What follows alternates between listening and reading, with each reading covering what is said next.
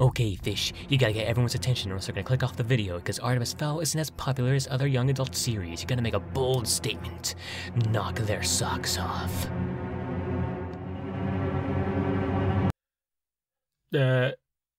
Artemis Fowl is better than Harry Potter.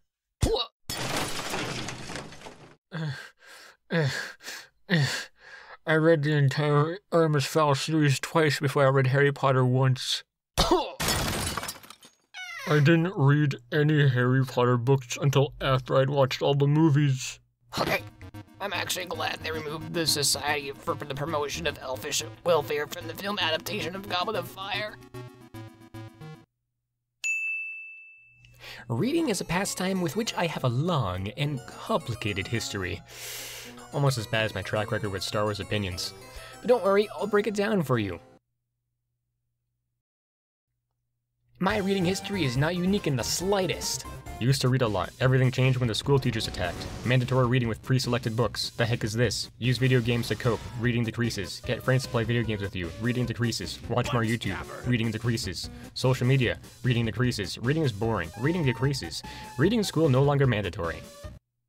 Hey, reading is pretty cool, you should try it sometime. The only instance my reading journey deviated from the traditional trajectory was maybe the summer reading challenge my bank hosted when I was a kid. I could read 10 books to earn $10. I was imbued with a sense of capitalism at a young age. But even outside financial motivation, my inclinations for text vocations kept my youthful mind with stories a-racin'. With lightsabers, cause 90% of what I read was Star Wars. High five, me. Yeah. Legacy of the Jedi, Secrets of the Jedi, in one edition, Jedi Quest, Jedi Apprentice, a lot of Jude Watson apparently, The Life and Legend of Obi-Wan Kenobi, which had the coolest cover. And whenever I went to the library, I would collapse and absorb the Star Wars visual dictionaries. But it wasn't just Star Wars books that captivated my attention. There were also the Indiana Jones novelizations. But it wasn't just books on existing intellectual property that captured my attention. There was also the Cryptid Hunter Marty and Grace series, The Chosen, The Hobbit, a Magic Treehouse garnish. One series, however, stood above the rest. A young adult fantasy series that melted real and magical worlds, bringing together likable characters where potential enemies would become friends as the protagonist adjusts to the previously undiscovered world that lies beneath the very nose of every human on this earth. Percy Jackson. Just kidding. Haha. Funny joke. That's not the title of the video. I've actually never read Percy Jackson. Ugh. Artemis Fowl. Starring the titular character, Artemis Fowl is a 12-year-old non-blue human megamind, I could have just said genius, from Ireland who comes into contact with a world of fairies, including elves, pixies, dwarves, centaurs, and more that stray slightly from your standard fantasy creature stereotypes. These creatures come with a main dish of magic with a side of highly advanced technology. But the main difference between Artemis Fowl and your standard YA fantasy series leading character is that Artemis is... I don't want to make the joke, but it's right frickin' there. Where's...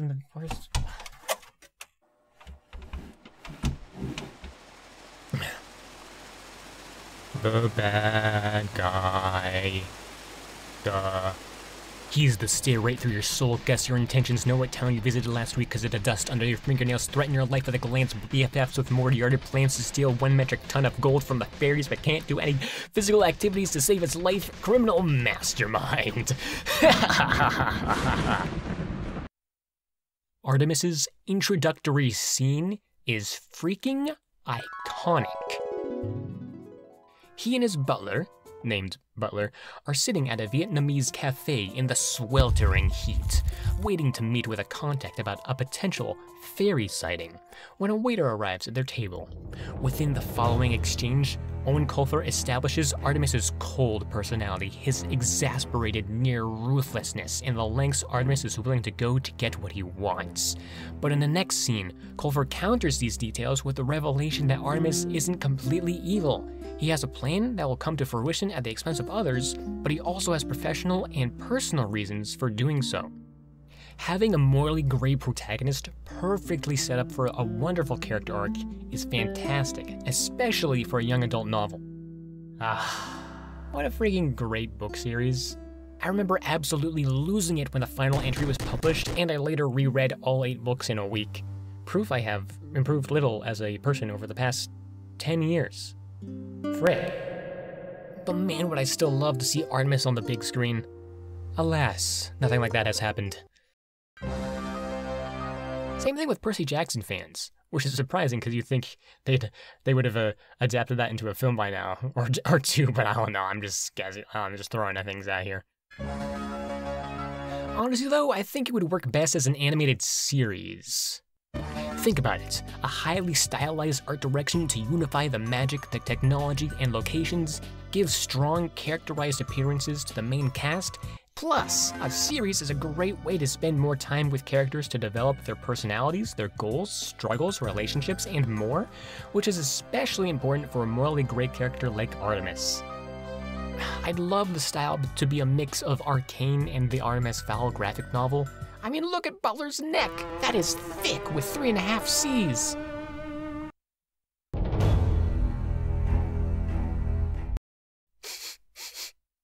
Wait. Do you guys smell the end product of a greedy corporation that took a beloved franchise and stripped it of all personality and everything that made it unique in order to appeal to as wide of an audience as possible, only to realize that force-feeding the resulting mess of a script to a well-known director and actors with significant potential was not in fact making a good movie, and tried to salvage the wreck in the editing room by cutting out any remaining connections to their source material, but then finally said screw it and tried to brush the disgrace to long-term fans of the books under the rug with a direct-to-streaming release instead of the initial plan to put the movie in theaters?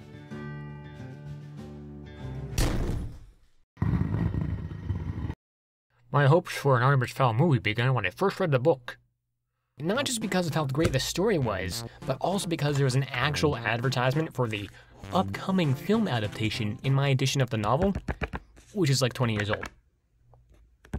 And the audiobooks, narrated by Nathaniel Parker, astounded me, and in combination with the aforementioned graphic novel, reinforced the idealistic image of an Artemis Fowl movie in my head. Look at his neck!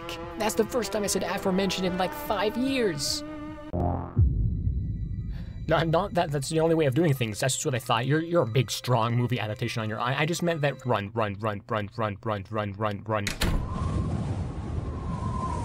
For many years, I solemnly sulked, waiting for a whiff of Artemis movie action.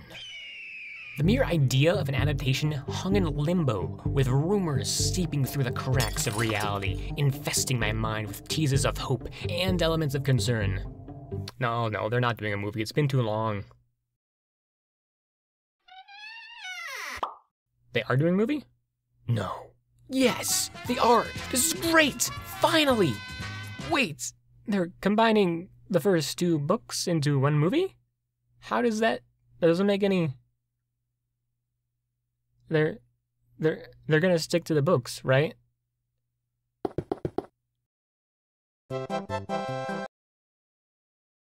Oh no.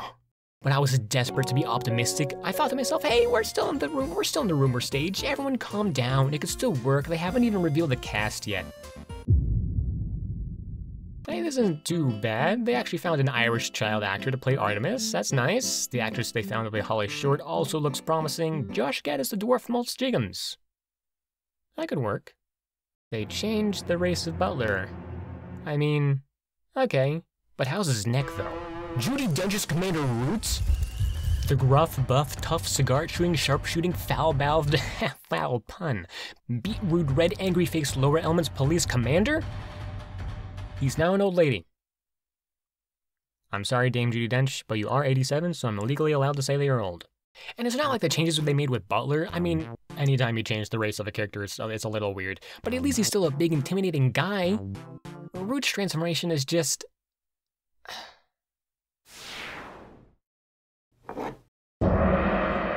But I'm not done complaining yet. Changing Root's character to be a woman is not only bad for his character, but it's also bad for Holly's character, because she is supposed to be the first female LEP recon officer. You're taking away one of Holly's unique traits and challenges. And Root is supposed to be extra tough on Holly's performance, not just because she's a girl, but because she's the first female officer, and he wants her to be the best. to set a good example, to be a role model for all the other girls in the underground who are aspiring to join the lower elements police. Why, Disney? In your search for strong female characters, you've become the very thing you swore to destroy. Okay, so it could still be fine. I mean, I don't like some of the casting decisions, but most of them are decent. Plus, they haven't even released a teaser trailer yet. Ooh, the tree from the book. Ooh, the underground from the book. Ooh, the fairy from the book. Ooh, they're wearing neon green suits. Ooh, frick, it looks like Irish Spy Kids.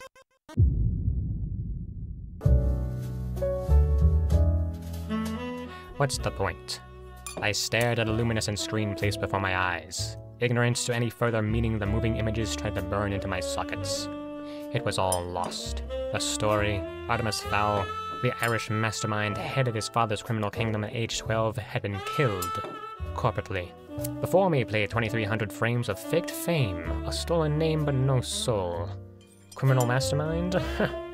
Goody two-shoes, unaware of his father's profession. Calm, cool, and collected? No. A child.